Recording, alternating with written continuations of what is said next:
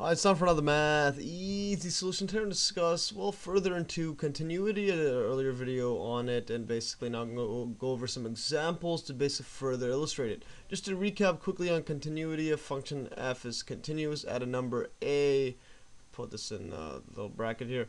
If the limit as x approaches a of fx equals f of a, and this definition, like I stated in my earlier video, this implicitly requires that f of a is defined, that is, a is in the domain of f, or you could get an actual value here if you just plug it in, and limit as x approaches a of f of x exists, so this exists, and these are both equal to each other. That's a third requirement, and we say a function is basically discontinuous or not continuous otherwise if these three requirements aren't met. So now let's look at the first example basically on continuity. Basically this states in the figure below at which numbers is the function f continuous. We just call this f of x right here, and why is it discontinuous. So when we look at this one, well, remember like in my other video I said if you draw the graph and if without removing your pen, that's basically continuous, but then right when you get here you have to remove it because this value is not defined. So then at this number is discontinuous because, well, f of 1 is not defined. So it's not defined. That's what this open circle means. It just means that it has no value. Now since it has no value right here, you can't put an equal sign, something that's not defined. So then based on requirement 1, it's not continuous. So now if we just keep going again, as you can see, this is all continuous up to here, then up to the 3. Now there's this big jump right here. Well, this one is equal to this y value is equal to f of 3. So this is defined, but the limit right here, well, the limit doesn't exist right here, because as you can see, when you go from this side, you're going to get a value of this, and then but if you go towards x is equal to 3, we call this x. If you go towards it, well, you're gonna have a different value right here. So then the limit does not exist. So that's based on number 2, because remember the left and right hand side of the limit have to be equal in order for the limit to exist right here. So this, although it's defined, the limit doesn't exist right here. And I'll just write that down right here. Basically at x equals to 3, limit as x approaches 3 of fx does not exist, and thus it's discontinuous or not continuous.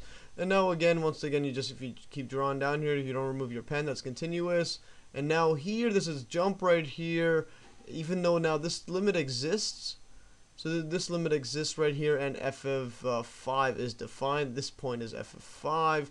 But now f of 5 and the limit don't correlate to each other. They don't equal each other, and that's basically requirement 3. So then thus it's not continuous. And I'll just write that down right here. At x equals to 5, limit as x approaches 5 of f of x is not equal to f of 5. Thus it doesn't exist. Well, thus it's not continuous.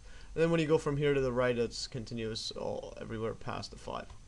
Now let's look at example 2. Basically now we look at trying to find out where it's discontinuous if a function is defined by a formula instead of a graph like the one above.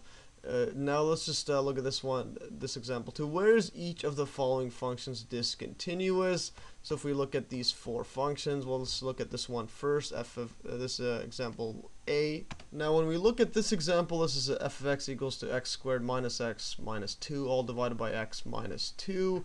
Well, the problem with this one here, if you plug in f of 2, this is not defined right here. And this is not defined basically because, well, you can't divide by 0 right here. If you plug in the 2, you're going to have this number divided by 0, thus it's not defined. And in fact, this is continuous at all other values of x, and that's mainly because, well, it's on the top of it is basically a polynomial, and I'll show this in a later video that all polynomials are continuous everywhere. And it's basically a rational function, but then again, this is the only discontinuity. And now if you were to basically graph this function right here, it would look something like this. I've graphed it with Google right here. Basically, you're going to have, it's going to be actually a straight line, except, well, at here, you're going to have it not defined at this point right here. This one's, in fact, it's called, discontinuities like this are called removable discontinuities, basically because if you just redefine this value at 2, if you defined it basically whatever this value is, then it's going to be continuous.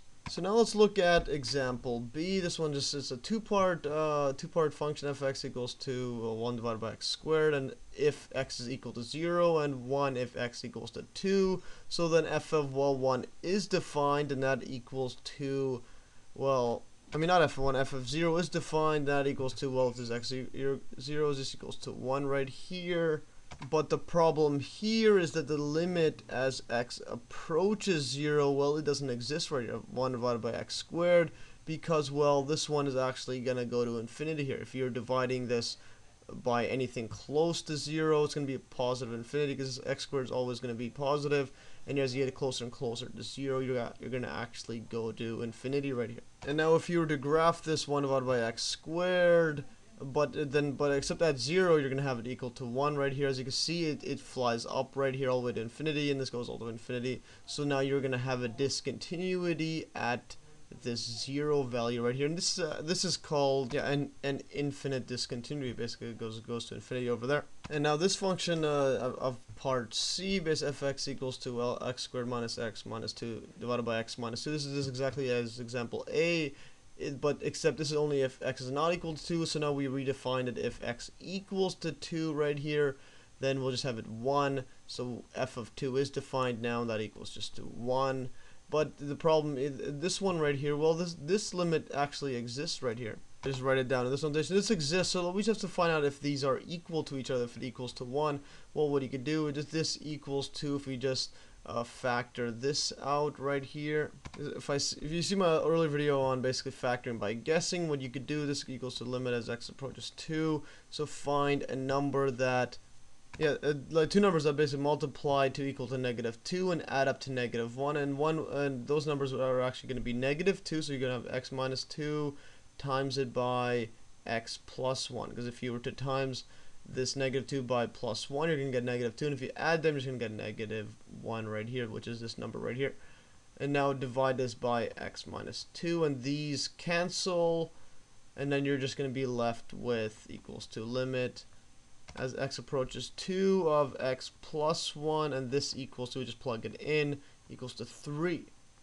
But in this case, you're not going to have the requirement for a continuity, which is the limit here as x approaches 2 of this function has to equal to f of 2. Well, this one is 1, and this one is 3, and this is not equal to each other. And basically, like before, if you were to draw this, you're going to have something like that looks just a straight line, except that now at this x equals 2, you're not going to have, you're just going to have this basically this discontinuity over this removable discontinuity like part A, where this limit is actually going to be 3 as you're going towards it, except now your f of 2 is equal to 1 right here, and thus basically it's not equal to each other, and again this is called a removable discontinuity. And now the last example I'll go over is just basically part D, fx equals to, well, this weird bracket sign of x. Remember in my earlier video, this is actually equal to the greatest integer function, and I was called right here greatest integer function. In my earlier video I showed that basically, well, all this means, you can see the video link below on it, on the greatest integer function. I did an example on it. Basically all this means is that whatever number you have 3.14,